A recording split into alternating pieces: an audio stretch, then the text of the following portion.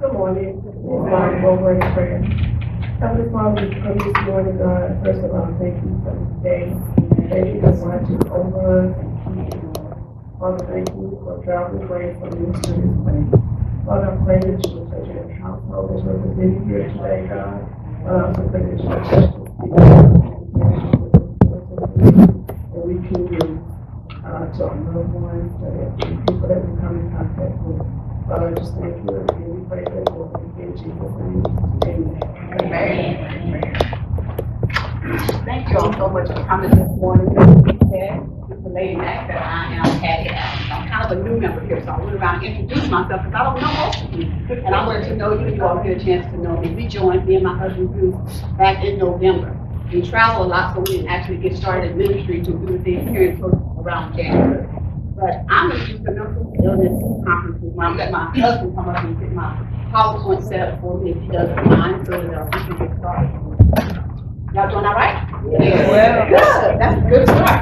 There's some water and coffee that you all have not had a chance to give me. Okay, do you want to get her to speak in the mic? Are y'all not ready? If you can't, I will go to the mic. It's got to be too loud, so I'm like, I don't want anybody going like, oh, that lady needs to be quiet.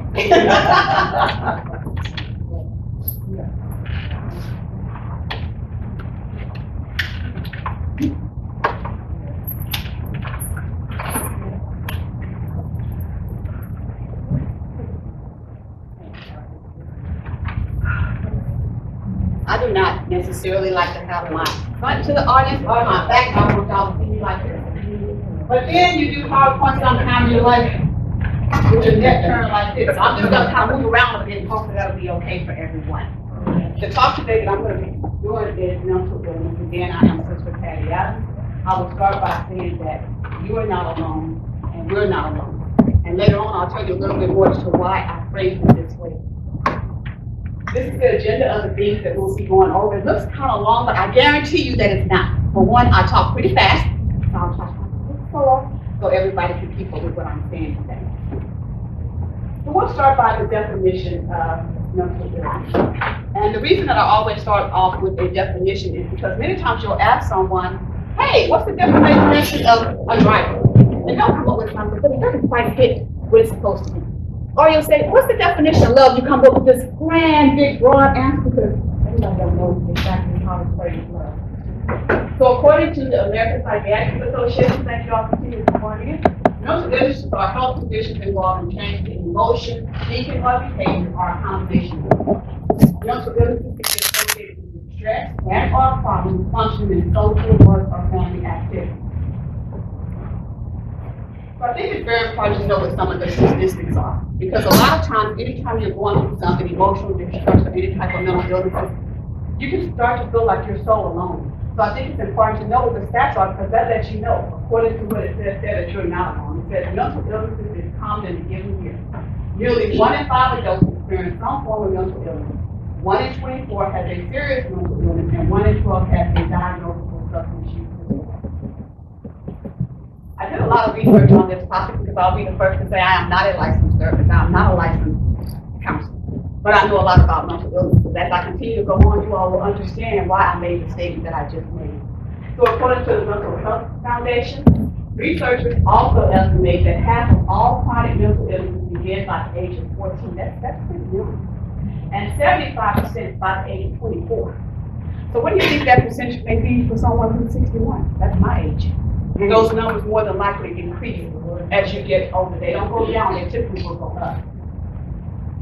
Yet, despite these statistics, nearly 50% of people suffering from mental illness do not seek treatment. Why do you think that is? I'll say yes. In fact, on an average, it takes 11 years for someone to seek help after first experiencing symptoms of mental disorder. I sought treatment, and it was a lot longer than 11 years. So I can understand and relate to this statement. This is attributed to the stigma, and I heard someone say stigma, associated with mental illness, and well as underfunded for mental health care providers. Now, I think that's a shame, because if you've been watching the news lately, it says that a lot of people are going to be cut off from Medicare and Medicaid, and there's a lot of services that's not going to be afforded to them. Meaning that some of those people that have already been diagnosed with a mental illness now will not have a psychiatrist that will be able to write prescriptions that they need to be able to get the care that they get. So underfunded is a big reason why we do not have the services that we need. Many struggle in society without receiving the necessary support they need to manage their condition. And I heard someone earlier say a lot of times they do that because they feel embarrassed, they're shameful, they don't want people to know.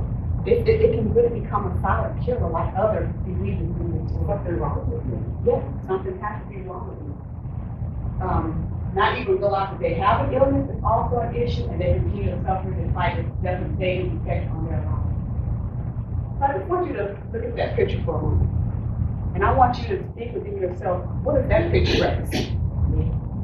Thank you, because it represents me. It represented all those times that I just wanted to silence the voices. I didn't want to hear what anybody had to say. I didn't want people looking at me and pointing at me like something was wrong. Oh, she's crazy. Something's not right with her. Did you know she's going and that they were in the home institute?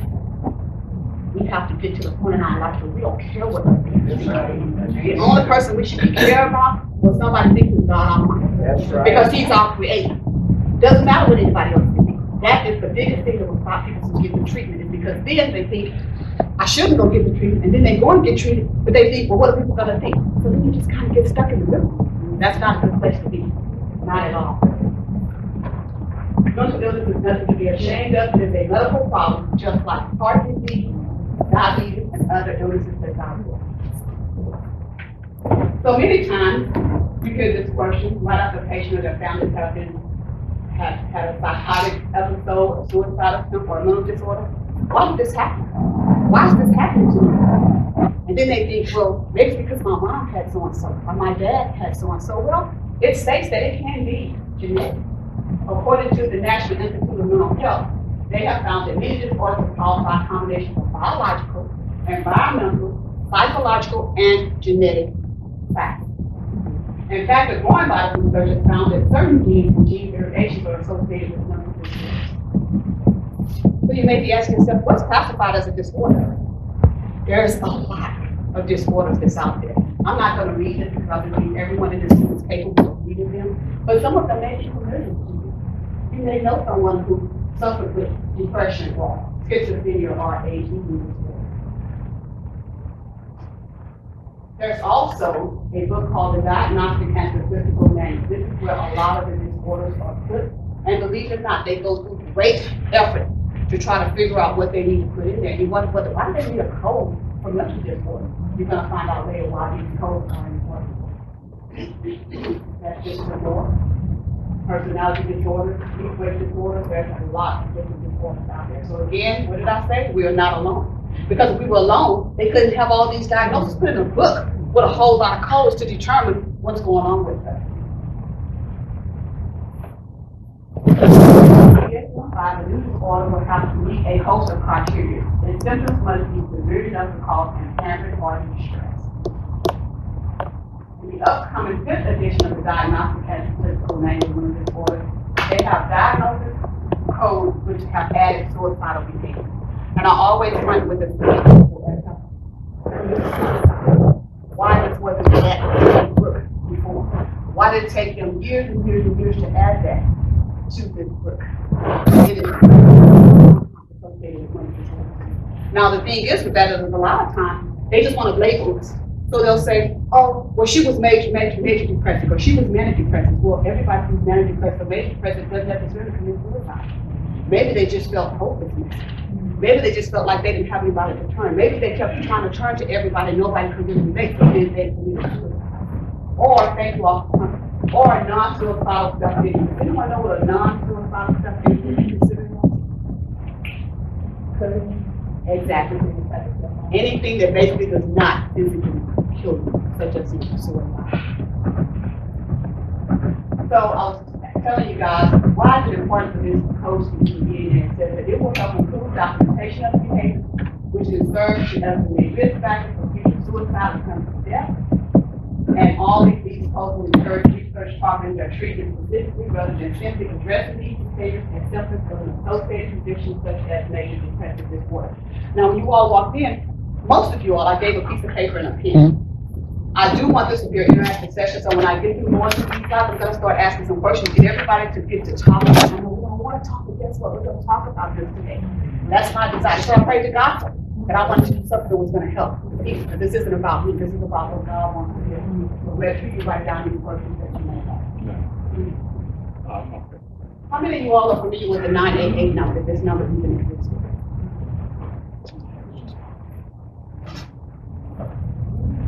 I want you to take some time to just read what that says.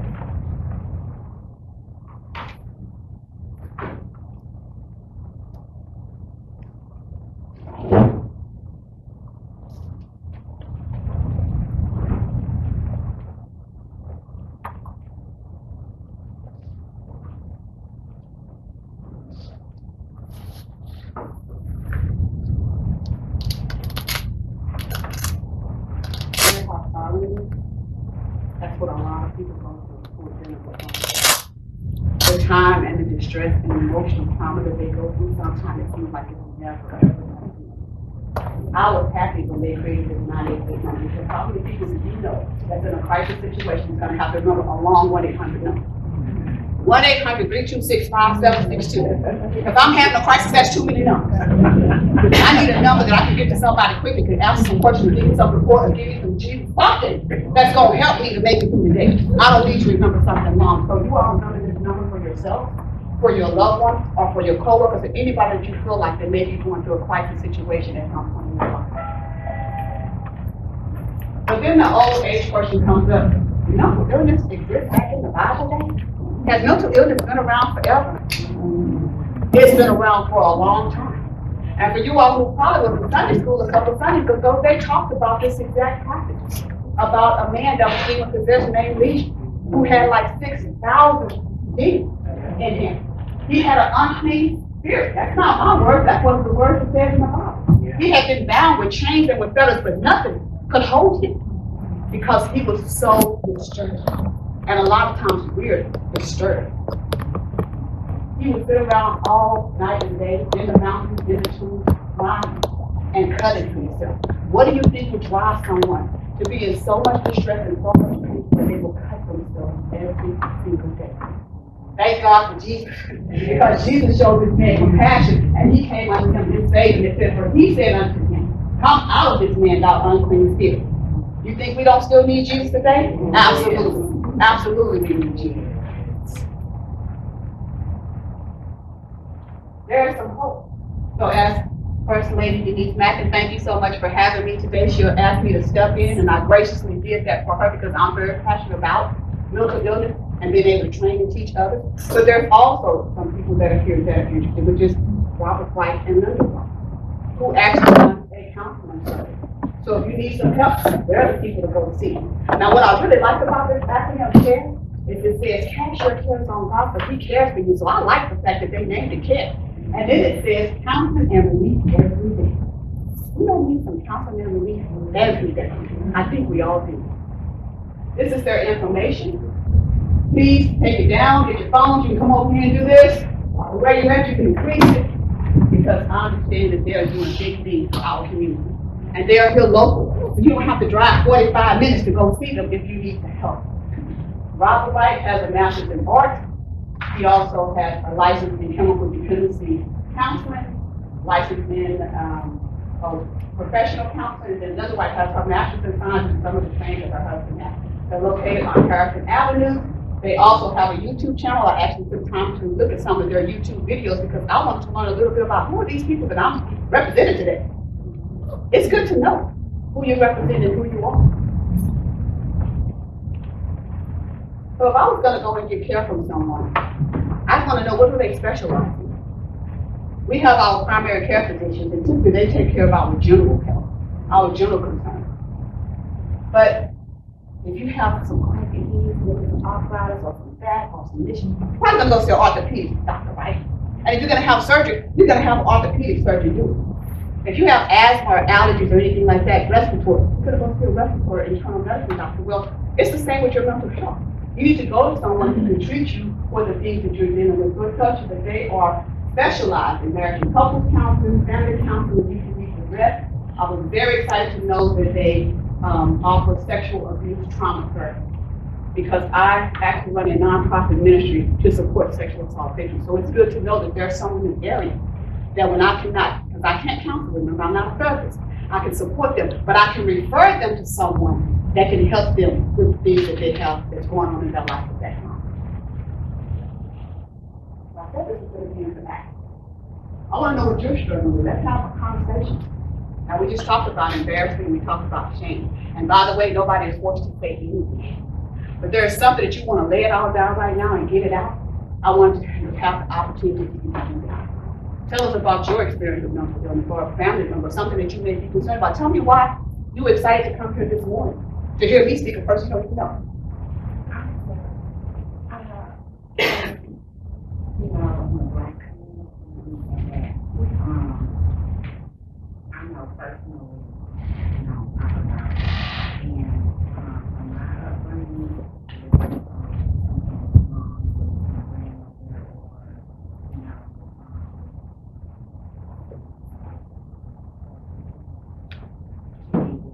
crazy, kills or whatever. And you must have your crazy kills. Yeah. Instead of addressing, you know, it's really issue. You know, and a lot of people don't talk about it. And you shy away because you haven't been taught to think that it's okay. Right? Yes, mine is being a caregiver to my husband. It's a challenge every morning, every evening. His vision, he has glaucoma, and his vision is slowly deteriorating. And I get depressed because I can't do everything for me and him, but I struggle with the fact that I want to take care of him, and I'm not taking care of myself. Self-care is so important. You have to get to a place It's just where so you can do hard. that. It is hard. It's important, but it's very hard. It is extremely hard. And so hopefully by the end of this session, we're that I going came to today. talk a little bit more Yeah. about it. So thank you for that. Write out any questions that you may have, because we're going to go back. I'm going to finish this, and then we'll go back and we'll talk a little bit more. And I'll be praying for you, Sister Ruth. Thank you. Because it's so difficult. I just wanted to say something. Yes, of course. A lot of, God has blessed me a lot of new things in the rural area. My brother passed away. We had a big problem with the medication. We gained weight and wondering when they came here, they have a shot now that somebody that has schizophrenia. It's 6 months. I'm so excited about that. I'm going like, and then a lot of people that are out on the street that are homeless, a lot of them are, they have no idea. Absolutely. But I'm excited that God is blessing me too. That's one thing. Very much so. Thank you. Anyone on this side? Yes, sir. I would just, from a man perspective, I think it's make you feel less than a man to share something like that with somebody. I just had an episode as well. It really hit me, and I lost a lot of weight. Everything was a problem. Everything was on me. I isolated myself from my family. I isolated myself from work, and it was hard to deal with it. You would sometimes you would think you would wonder why people. And if you know it's wrong, you would say, man, I would never commit suicide. But you know, you wonder how people can think that way, because thoughts like that does come across your mind. And from a man perspective, it's embarrassing to go and get help and talk to people about it. I just started seeing psychiatry. I thought that was very embarrassing. But come to find out, my boss's boss struggles with it, and other people at work that I'm able to talk to, that kind of helps me kind of get through it. But yes, it can be embarrassing, but now I'm not embarrassed about it. I mean, it's Great conversation for you. you never know. I mean, I'm a worrier is what I was told, and I can worry myself into a coma. But yeah, but just saying from men, I felt embarrassed to tell anybody or go get help or share, and it can affect your blood pressure.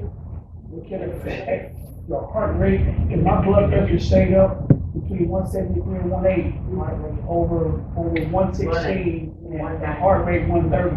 Yeah, You know, and that makes you pace and pace and pace, and you want to stop your heartbeat beats in your ears so much 24/7. And that's how people think. And what do you think about how you want to be? And that's a very important point that he brought up, because, you know, so many times men, and not just our black community, but in all communities, they'll tell men as little boys, man up.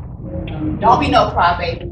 Don't be no sissy. Get up and do what you need to do. And so that they go into these men who don't know how to feel their emotions. And they don't feel like they can go and share their weaknesses with anyone, because somebody's gonna look at me crazy. I'm not being a man. I'm less than a man if I have to go and seek this care. And I've been told not to do that. And so we need to, as a community of people, stop raising these young boys. And y'all can get me for this afterwards. Y'all might not have me back, but I have to be honest with you. Yes, You're setting them up to fail and to not get the necessary help that they need. And so I'm glad that you took the effort to say, okay, regardless of what anybody else says, I'm at a point in my life now to where I know that I need to get this help. And so, yeah. I didn't want to tell my really wife. bad. I mean, it took a while for them to get the help. And it was my doctor. Instead of me doing what my doctor told me to do, you need to go see a psychiatrist. Now in my head, he's gonna put this thing on me, stick needles all in my brain. And all. But when you're in that state of mind, every little thing is a big problem. That's correct. I lost weight, it was a big problem. I cut myself and put peroxide on it, and I saw it bubbles. Now I got infectious blood. Everything was a problem. It was by accident. Right. I mean, everything becomes a problem. You know, you start to notice stuff on your body that you probably been there, but now you're just noticing it. Now I'm just not. I went to the hospital without even letting her know that I had already went to my job, put everything in her name, packed all my stuff from work, and I was going on vacation. I said, well, I'm not coming back. And that's the first time I ever brought a Bible to the emergency room with me. And I was prepared for them to tell me, Mr. Cooper, I'm sorry, help you. And I was scared, but I was prepared. I didn't tell nobody what I was doing. I would just tell everybody I loved them, and I was about my way, and getting ready for the worst move that I could think of. This was before I finally thought that. I'm definitely glad that you are seeking treatment and that you're not here with psychiatrist, and hopefully you're keeping your regular appointment. Oh, my God. That's also very important. That medicine has been, I mean, some medicines do work. Now I have my appetite back, I gained 40 more pounds. It didn't help because it balances me. If I feel an episode, it'll catch it before it gets. That's so awesome.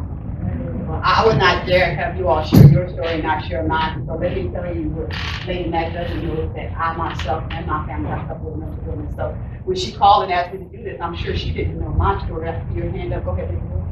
You know, I don't get people, but it might be, I'm a person, people, whatever. In this pandemic, and I'm not working, and I have a walker, I'm in the house a lot. And I want to thank my pastor, it was a church, but I want to thank Sister Lily. She said right there, raise your hand, Sister Lily. Oh, right here, okay. Because of her, what I'm doing now, my house was always full of people, grandmothers, grandfathers, and children, and we had a 2-bedroom house, and we had 10 people living in it. And we were always together. Right. So I'm glad I'm back at church. But Sister Lewis was sending cards to everybody. And because of her, I spent half of my little check buying cards to send to sick, shut in, bereaved, whatever. And because I do that, that helps me with the struggle of being by myself a lot. Because my husband's 83, he's back at work. But I'm not. I'm 81 and I'm still at home. So I send cards, and people who know that I send cards, they usually, even her, send me a book of stamps and a card. And when my sister died, I had 4 people who sent me 4 books of stamps, which was pretty much. I sent all those stamps out. I did 8 cards. Woo! So, but that's my struggle at first, because I had nothing to do. Correct. Because after we sold our house after 44 years and moved to an apartment. Well, how many days does it take to clean 2 bedrooms? Right. I can't disagree with that one. It don't take all day long to do it. So that was my struggle. But now I can sit down and write a card, and most of the cards sometimes are empty, and I put a little note in, you know. So that has helped a lot. A great example of community coming together. Yes. We are each other's community, by the way, to say, hey, there's those who need something. That's what we can go do to go and help her. And so by Sister Betsy, and if I get y'all's name wrong, please forgive me, all of that. She was one time, you know, she saw that there was a need for people who said, well, let's see what I can do. And it may seem like it's something so small, but you never know how that something small can really touch somebody's heart and help them get through their life. It helps me because I'm lonesome at home. He's working, I'm there all by myself. So I have something to do today. That's really good. We're gonna continue. So I told you I would tell you all my experiences. I'm gonna start with some of my family members. I had, and I won't call any names because I didn't get approval from them to share their story. So you'll just see situations and not name or how they related to me. But each person I'm talking about, there was a close relationship with me. 2 of them overdosed on pills. Only by God's grace did they not die from the overdose. They were able to get the treatment that they needed. I sat and watched someone slit both of their wrists with a straight razor, hit the artery with blood spewing out. Thank God they did not die from those injuries, but the pain was just so deep that they didn't want to live any longer. Someone who was shot in the head, they claimed that he committed suicide. Our family do not believe that that was the case because he seemed very happy. But I will caution you on that. Sometimes, even the people who seem to be their happiest, they are dying inside. There's this poem called Please Hear What I'm Not Saying by Charles Finn. And if you ever get a chance, read that poem because it really hits basis on how far away you can get from who that person really is. Bipolar. I would say that I had a child that was my difficult situation, so I could relate. And she said she wanted me to help her husband. She didn't have any time for herself. She needed something with self-care. But my daughter had attention deficit disorder. It was the same child. Attention deficit hyperactive disorder, oppositional deficit disorder, and now as an adult she has intermediate disorder. I spent my life caring for my child because I couldn't just leave her out there for anyone. But in the midst of that, I was tired. I had a lot of sleepless nights. I wasn't eating right. I was doing absolutely nothing to take care of me because I spent all that time taking care of the child. And it wreaked havoc on my family because I had 2 other children. So they grew up as adults and they said, oh, she was your baby. You were always there for her. You wasn't there for me. And you know, that would hurt me because it's like I did the best that I could with what I had been given. And so then that caused me to start having some mental anxiety and depression and things because I felt like I wasn't good enough. I was trying to do the best that I could with what I had been given. Schizophrenia, I had another family member who came to our house when I was young. I was in high school. And it was like 2 a.m. in the morning. She had brought her, and I'm trying not to cry, she brought her son to the house with her, who was about 10 at the time. And she had this night that she's banging on the door. And so someone went to go and open the door. When she came in, she said, my child is the devil. He's a beast. And so he had a little small afro, so she started parting the hair. And she's telling us, look, he has 666 in his head. And we're looking. We didn't see what she was talking about because she was schizophrenia. She was slipping in and out of the outlet. And so this went on from 2 a.m. to 9 a.m. in the morning, to where then she was going to kill all of us with the knife because we didn't believe her. Now we're all the devil because the devil has infiltrated our house and you don't see it, the devil. It was traumatic. It was a mess. 9 o'clock in the morning, we were finally able to get authorities and some mental health people to come to the house to basically take her to have some inpatient treatment. She did recover. I'm grateful that she recovered. Her son, however, did not, because he never could understand why a mother that was supposed to love him so much would all of a sudden now say that he was a devil. Mental illness is real. It is not something to take lightly, and it's not something to play with. I myself suffer with post-traumatic stress disorder and dissociative identity disorder. Post-traumatic stress disorder mainly because of the sexual assault I encountered as a child. Most of the time, PTSD has been associated with our military forces. I have great respect for our military forces. And I couldn't even imagine going through the things that they have to see when they're seeing people getting their limbs shot off, people that don't recover, people that's constantly dying sometimes at the hands of them because they're trying to war against the enemy. But also we have other people like myself that had extreme triggers and sometimes even to this day because of the sexual abuse that happened to me as a kid and then as an adult, and nightmares and a lot of the other things. The dissociative identity disorder, for you all that don't know, that's what they used to call back in the day multiple personality disorder. I had 7 of them. It was a child protective mechanism for me. That is what I learned through my psychology. That because I had experienced such pain and such trauma in my life, that I created these other people to try to save me basically from myself. So on the flip side of that, I didn't end up cutting myself or doing self-injury to myself because I allowed these other people to take on all this pain and anxiety and things that I was dealing with. Is that a good thing? Absolutely not. It took years for me to come back and say, I'm just Patti. I'm not Patti and this and this. I'm just Patti. I suffered through anxiety and depression from bad marriages, bad work. This is my 4th marriage. I'm not ashamed to say that. I'm so grateful that God blessed me with a man with some sense. Thank you, Jesus. I was everything God was ahead. I didn't need nobody else to add no more questions.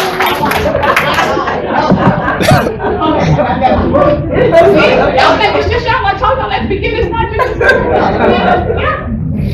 I had to take anxiety medication. There was a time that I couldn't hold a glass of water because my hands would shake so bad.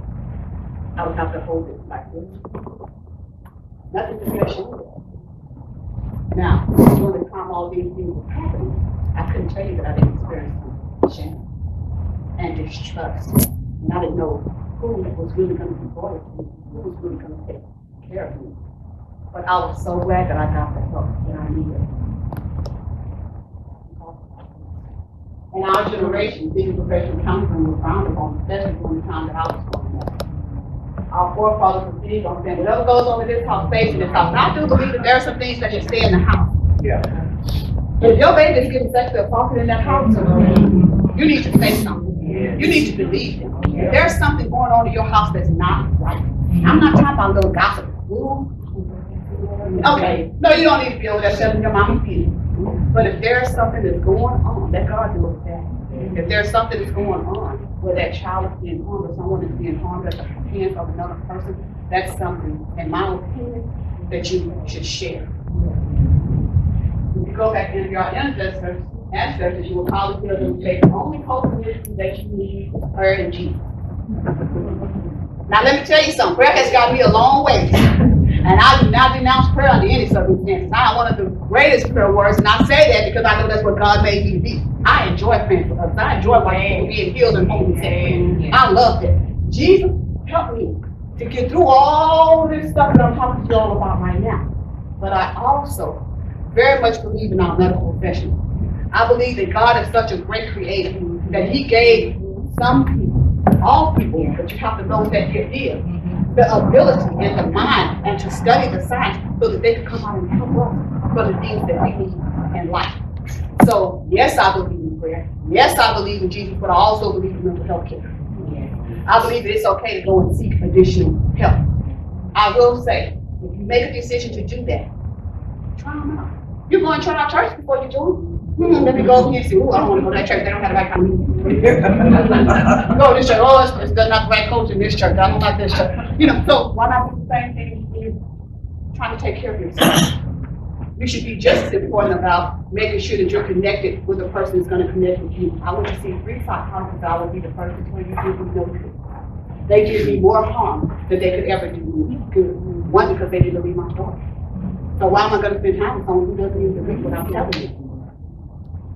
But at the end, I had a friend of mine who referred me to a psychologist who was a great help to me. He didn't allow Patti to just get away with me. In fact, when I first started going to him, he said, now, I'm going to tell you, this is going to be tough. I'm not going to go easy on you. And I went into his office one time, and I'm thinking I'm so sick because I don't need to share anything I don't want to share. I don't want to be one of the first people. They don't know nothing about me. He asked me a question. I just simply told him whatever. And he looked and he said, now you know, that's the craziest thing anybody ever seen. And you know what? He was right. Because it was something I had to made up because I didn't want him to know all of the stuff that I was dealing with at that time. But that was the start of a great journey for us. He had all the book knowledge that he needed to have. Every psychological book to tell you about your emotion, about your mind, and the rest. But one thing he also had is he was a retired pastor. So he was able to help me mentally, physically, spiritually. I had to have that spiritual knowledge. There's no one who could have helped me without telling me about how Jesus saved. There's no one who could have helped me without telling me about how I could get over, because those people that was in the Bible, they got over. Hebrews 12 is one of my greatest chapters. It says, by faith, this person did that, this person did this. I'm like, yes, he can do it by faith. So I'm here to tell y'all today, there's hope for you all, for everybody in this room. There's no mental illness or nothing distressful that you can go through that you can't get the help, because now we've given you all the tools that you need. You have Jesus, that's number one. And then you have our sister and brother, right, who's more than willing to, I'm sure, counsel, give you psychology help. And if it's not a good fit, what did I say? Go out and find someone else. We're not alone. But how can you help someone with mental illness? I love this book. This came from healthguide.org. It's called the LEAP method. So it's to listen, empathize, agree, and talk. So you want to listen without commenting, disagreeing, or arguing. I went to a family member of mine one time when I was really dealing with some mental crisis issues, and I said, I'm so depressed. And the person looked at me and they said, whatever, girl, you're the happiest person that I know. What they didn't know is I was contemplating suicide. And I absolutely was not home. Now, what I will say is that some of that I brought on myself. Because for years I hid behind a mask of shame and hurt, but I also hid behind a mask of happiness and pride. Because I didn't want anybody to know. It was like my greatest secret. And I was hurting. And I was in pain. So when a person couldn't believe me, they didn't believe me because I never showed them who I really was. Show people who you are so you can get the help that you need. Empathize. Try putting yourself in their shoes. That would be one of the hardest things in the world. I'll give you a great example. There's cancer that has run rapid in and out of my family.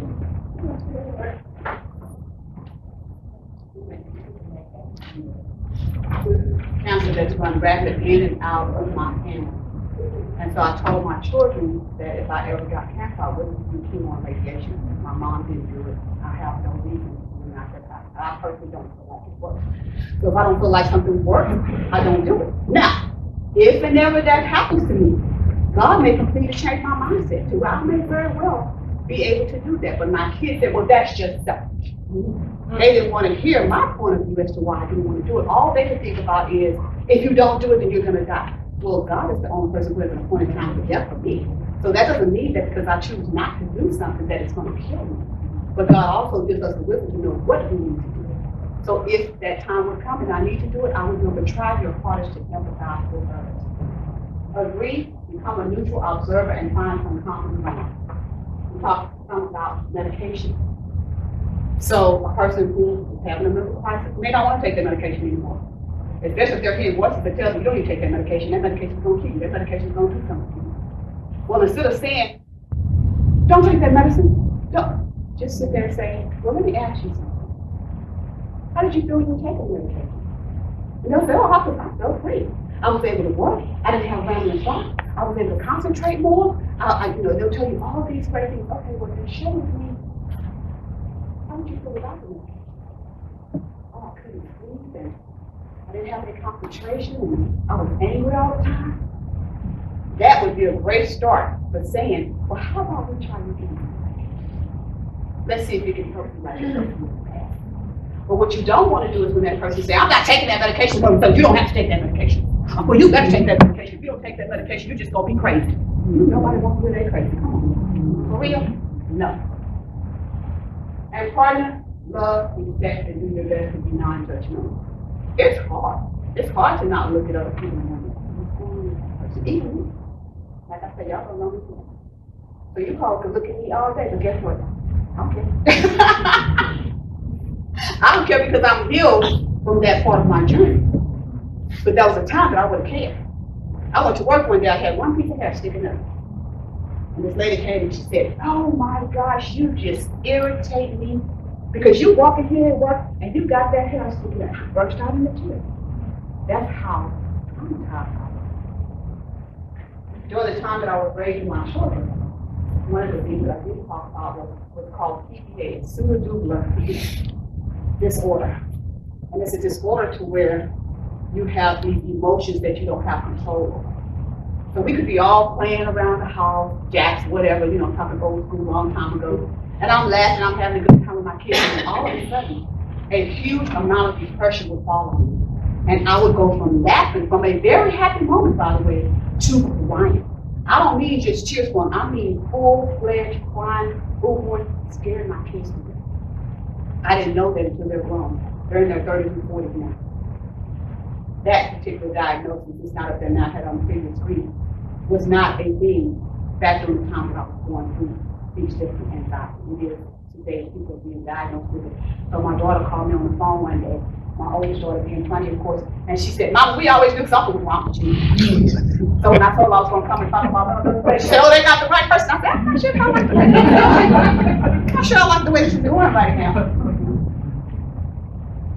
So I just want to give this disclaimer. I'm not a licensed psychologist, psychiatrist, counselor, or therapist. I don't hold a license in the state of Texas to do any type of professional counseling. I can, however, offer support. I register a medical professional specialist and direct recommendations and resources for how to get your life on track. Time for questions. I gave you all some sheets when I came in because I said to hold your questions to the end. We did have some interactive moments, but if you all have any questions for me, I would be happy to do my best to answer them. If I don't, I will refer them to Lady Mac or to the wife. So if there are any questions over any of the materials that I went over, or comments or suggestions that you have for today's session. So, with this disorder, did you know, when did you know that? Where you diagnosed? I knew for years that was something that wasn't right. I didn't know that it was associated with any particular type of disorder. I just knew that wasn't right. But I also knew that because of the family that I grew up in, we talk about how dare you talk about that you're going to go see a psychiatrist or a psychologist. You're not going to do that. So I didn't get any care for the things that happened to me until I was like in my 40s. So I did some unhealthy things during that time period, from being chronic, depressed, and all those things. But I knew there was something wrong, but I did not pinpoint what it was. Even when I was diagnosed with the dissociative identity disorder, my psychologist never told me that. You know, my medical reports in my notes. And I just went back to go see him one time, I don't know, 7 years later, my mom time afterwards, because he became like a mentor to me. And I was just laughing, joking around. I said, oh yeah, I'm Patty Patricia, you know, and I'm doing all this stuff, whatever. He said, it used to be 7 years ago. And he was like, so really I had counseling on that day. Because I didn't know. And he basically told me that I was not in a healthy enough state of mind during the time that I was getting that treatment, that he was able to share that and it not destroy me. Because I would have taken that information and probably would have not done a good thing with it. But now that I'm this whole individual, he knew that I was in a safe place with him. So I didn't know. I mean, I knew, but I didn't know the specifics of what was going on. Great. You know what? It's a comment. You know, when you think back to back days of YouTube, I mean, not back days of present, you know, there's a possibility that I probably had ADHD, I probably had ADHD. My mom told me I was always a worry. And my mom is one of the strongest women I've ever known. And what she went through, she's legally blind, she's been sexually abused. And I watched my mom is a very loving person. And I watched her go through marriage after marriage and being hurt. And that could have played a factor as well. But, you know, but my mom was a God-loving woman, so she would always pray. And I would wonder how she made it through what she went through. And I said to myself that I couldn't handle nothing she went through, and I'm worried about this anxiety. But, you know, going to the future now, you know, my doctor told me I was a woman. So my mom would always tell me, she would always pray with me, she would always pray with me. But, you know, But you know, you would think you want prayer to work right away. And I'm not gonna say it didn't, but in my mind I felt, all right, I still feel the same way. You know, but you know, she said you just got to believe in God. And it took a long time for me to process that, even though I grew up in a holiness church. It took me a long time to process that until, and then she also said, baby, you know, refusing it.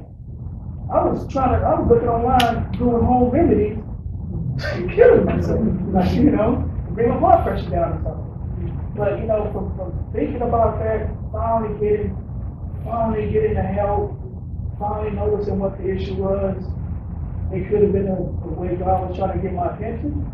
But man, soon as I got to a point to where I was sane, because they kept me out of church too, kept me away from church. When I joined the men's choir, men's ministry, doing Bible study, whatever you can think of. So, but it does, I mean, people say, like you said, God put people in places to give you help. Medicine, doctors, I mean, so you just have to take that step and that chance. And I had an awesome support system between my wife and my mom. And you know, so many times, and I know this is for me, so a lot of times I'm talking about me, but I'm supposed to help someone else. But for me, I think that during the time that I was praying, the reason that it wasn't working is because I was so distracted with so many other things that was going on. My husband will tell you right now, he'll be talking to me about something. I'm going to ask him a question. You know, Bruce, where you going in 5 minutes? He may have answered me, and I'm already in the next week about it. All the things I need to do, where I need to go. And then he'll come back, and I'll say, babe, you didn't tell me you were going to do that. I did. So for me, prayer was not as effective as it should be because I couldn't silence all the distractions that was going on. And I can remember even up speaking one time, the church. I had all these distracted thoughts where I couldn't even focus on the message that I was supposed to be bringing before God's people. And then all of a sudden I see all of this is a vision from God. All these cars, like all around me, like none of them hit me, but they were just everywhere. And I'm looking at me because to the people in the audience, like, okay, she's gonna have a moment. Cars going all around, and all of a sudden I heard the still voice of God say, "You still know." That is what helped me to silence all the distractions that was going on. So now I felt like it was much stronger. Because before, I would start praying, and when I tell you the enemy would put every thought in my head, it would be all kind of thoughts. So I could even focus on the prayer. Thank God that he says even when we're grown, we don't know what to pray. God is there praying and interceding for us on our behalf, because I know that he had to be praying for me, because I couldn't do it. I didn't even have the wisdom and the knowledge and the ability to be able to go out there and pray. And so, but I still say you need to try. If you don't try to increase your life, you don't try to be better, if you don't go out there and get the help that you need to be better, guess what? You won't get there. That's just going to happen through osmosis. In most cases, it's not. So, very good. Thank you for your. Yes, go. I came supportive of the wife, and I'm glad I came. In my situation, you would think my daughter, she's like 38, I think she's 30 years old. And one day she said, Mom, you would look at her body and think, all is well. I mean, she's working, she's taking care of herself. I mean, she's already in the whole 9 yards. But she's a thinker, and I don't think she ever stops thinking. And she looked at her life, she has things that she wants, things and goes where she wants. But I think, she told me, she said, although I'm here, and she doesn't live with us, she lives in another city. She said, and she's by herself. She's happy, but she's lonely all at the same time, because she doesn't have what I would call a support system. And one day she told me, I'm going to go to a psychologist. And I started that thinking, what you doing that for? Blah, blah, blah, blah. And then it took me a little bit to realize that was not where I needed to go. If she needed help with something, that's where she needed to be. As a parent, I wasn't there to help her, and I don't have the expertise to help her. Right. But I think she's one of those people, and sometimes people are like that, where if your life is not as you pictured it, although it's good, you're still not, you feel like you are less than what you need to do. And I think, for me as a parent, I'm like, I cannot help her, but I'm learning. I haven't learned, but I'm learning to keep my mouth shut and just kind of listen. I saw some of those things, I'm like, yeah, I'm trying to do that one, I'm trying to do that one, because I would always try to give a suggestion or try to help, but I can't because I don't have. So sometimes just listening and not saying anything is a help. That is 100%. Thank you for sharing, because we need to be in a position where we can listen more, so we can understand more. Go ahead. How do you get someone to seek help that don't think they have a problem? How do you get someone to seek help that don't know they have a problem? I think you need to encourage you without the. I'll give you a situation. Let's say I have myself with you, and you come and you say, well, have you just had an accident? Well, just what do you mean? I'm going to keep coming back and saying, what do you mean? Well, I just know that there's been some change in you. There may not be a healthy here, so why don't you just come with me? Like you do, someone to talk to. So you don't want to say, well, you're not right. You don't want to be, well, just, a gentle voice. Right, we have that kind of behavior, I'm not crazy.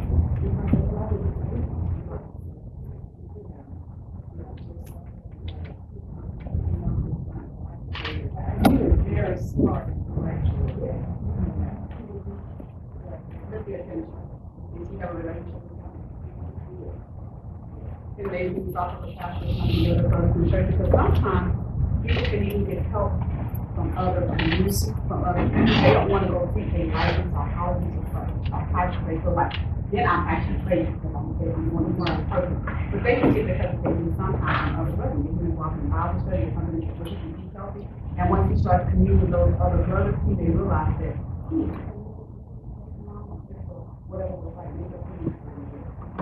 but I would say just continue. Don't stop. You know that person needs some help. Not every day. You don't do it every day because that person will be like, oh my gosh, like here she comes again. Here she trying to tell me she needs to go get help herself. I mean, people are yeah. And so you just continue to use that nice, quiet, gentle voice, and so they listen. Because at some point, you're going to catch them at a moment where you will hear them. I'm convinced of that. And then, because prayer and God can go a whole lot more than we ever than what we ever do. Yes. Anyone else? I'll leave anybody out. I want to say one thing that happened was my baby sister invited me over to spend the day with her and her family. What was that day for? Easter. Oh, now see, I forgot what day it was. But when you do that, invite somebody, because anxiety, if this is the pandemic did bring along a lot of other people have anxiety. The pandemic didn't do it to me. I've had anxiety off and on ever since I was probably about 15, 16 years old. Off and on. It might come and I have to say something, and but the doctor told me probably about 10 years ago I had to take something for anxiety for the rest of my life. But when I was growing up and when my young adult life, it was just happened periodically. But it really helps when somebody during this time invites you over to spend time with them. Because I was telling my baby sister, I have had such a good, I have felt so good since I spent the day with her and her family. Her husband talks about God. And he told me some new things. I'm 65 years old. He educated me. Yes. And so when you get together and you talk about God, it just lifts your spirit. And so I just wanted to kind of suggest that if you could spend time with others that's going through what you're going through, and it helps a whole lot. Thank you so much for that. And see how we're all helping each other? So I'm glad that y'all are talking. Y'all aren't just looking at me. That really, really helps me. And, you brought up a good point, because really, so much of the social media age already had people standing home to sit behind a computer and get on Twitter and Instagram and Snapchat and everybody else. And then you had the pandemic on top of that, so now you got people working from home. They used to be able to get out of their house and go to their job. And so mental illness right now is at an all-time high because people are not connecting with each other. They're not taking out that time to invite people over. It's like, when's the last time you invited someone over for Sunday dinner? Oh, you come over, you better have a mask on. What am I eating? Just saying that. I saw the sign walking on my way into the church, they said no mask required. I was like, oh. Yes, although it had its place at the time that it was happening, but it was like, okay, y'all, can we kind of just get back to some normalcy here, to where we don't have to be so afraid of everything. We don't have to be. How do you or the others handle generational curses once you finally identify what those generational curses are? Then I talked about a lot from the pulpit. It is mentioned in the Bible in a couple of places, but when you see things in your family, it's kind of like, oh, my mother had that, my grandmother had that, my sister has that. You know, how do I, prayer? But how do and this may be a whole different subject.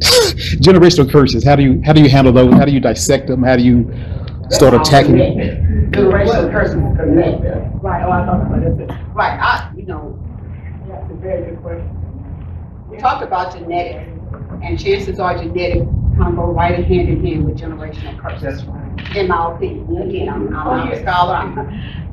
It goes together, and so I would say that person will need to seek help. And sometimes, since we are older, It's more than one person. we are wiser, we are more mature, this is about our age, you mature at different stages of your life, it may be time for you to get with your family and have that part of the Oh yeah. Quit hiding the fact that grandmama had cancer. Quit hiding that great grandmama had leukemia with them. Our own family don't even know what's going on, and then that person died, and that person died. Now we're getting older, and nobody knows anything about anything. Chances are there's somebody somewhere along in your life in that family that has something that was going on. Get with your family and talk about it. Work through it with your family. That would be my suggestion. And then make sure they have a relationship with God. And if they're not church, get them in the church. So they can learn about generational curses. So they can learn about how they can defeat the demons and be able to live a healthy life. But because staying there and doing nothing, old folks used to say, nothing from nothing leaves nothing. And I certainly agree. You keep doing the same thing, you get the same results. That's right. You have to get to a point in your life where you do some different things. You can get some different results, and hopefully more healthy, productive results.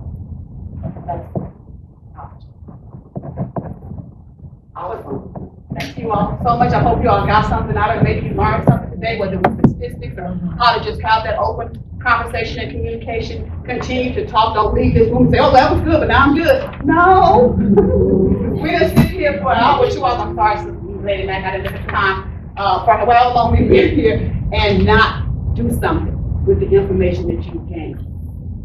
Take some time for yourself. There has to be someone that can sit with your husband from time to time so that you can just go enjoy a movie, go get your nails done. You have to take some time for yourself, because if not, you are going to burn out. And then you are not going to be good for you are right here. I just had to tell you that from my heart, because I've been there. May I ask that since your husband brought that up, could he say a prayer breaking generational curses? I want you to read the prayer on breaking generational curses.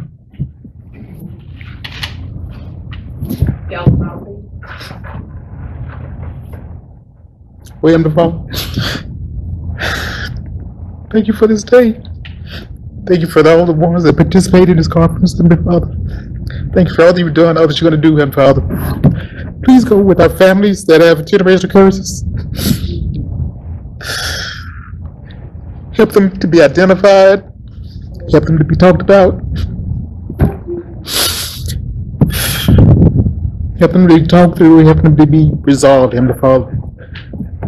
Because it's got to stop.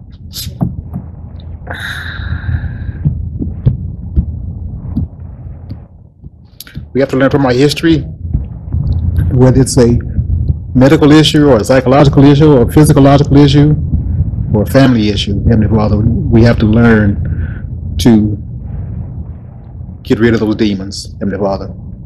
Thank you for Sister Patti. Thank you for Sister Mac. In Jesus' name we pray. Amen.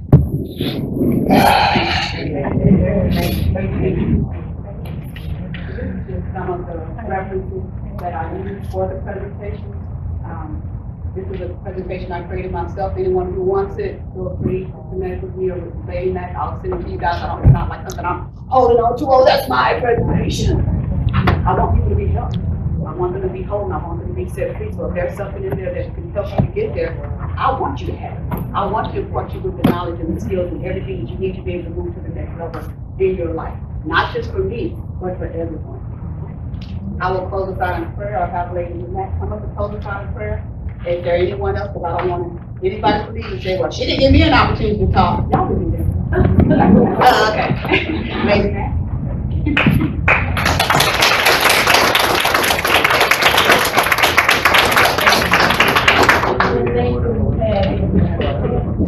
And I also want to thank you about working with children, that these children as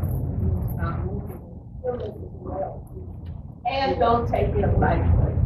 I had a kid in my room that kept telling me, oh, she told me somebody cursed her out. Now this is in kindergarten. And I said, we're gonna go to the classroom. I want to see who, I think the teacher didn't say anything. I thought she wasn't telling the truth, really. So we going down the hall and I'm dragging her because I think she's making this up. Okay, and then she stopped and she said, there wasn't anybody. It was somebody. And I said, oh, well, it was good that day because the LPC was in my room that day. And that's the yeah. And so I said, could she be telling the truth? She said, oh, yes, she can. And I was like, oh, well, you know, she said it more before, and the teachers are scared of her because they think she might, you know, cut somebody off, do something to somebody. But at that moment, we called parents, and we had a come there to that. Only thing about that, just to keep the treatment up. Keep the treatment up. The LPC would say she could grow out of, you know, not hearing all those different voices. And she could tell you who they were, and, you know, they had names and stuff like that, and stuff like that. But again, I would say don't take it like I thought she was making up something just not be in trouble or to get out of, you know, something like that. And then there was a couple of months ago, some of our kids, I think the doors were open, and I think a parent was out there, you know, just gyrating and doing too much. But it is up to kids, so they have anxiety as well. So, you know, they were in my room, you know, about an hour or so before they could actually go back to class.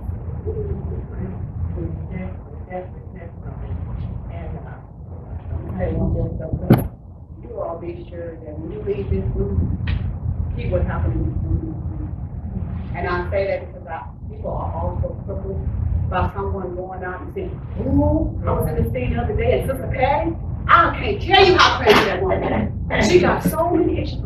All that's going to do is to hurt some point. You don't have anything positive to say about it. We cannot shut it. Because we're not here to drag people down. We're here to lift up people for the community. There's no time to drag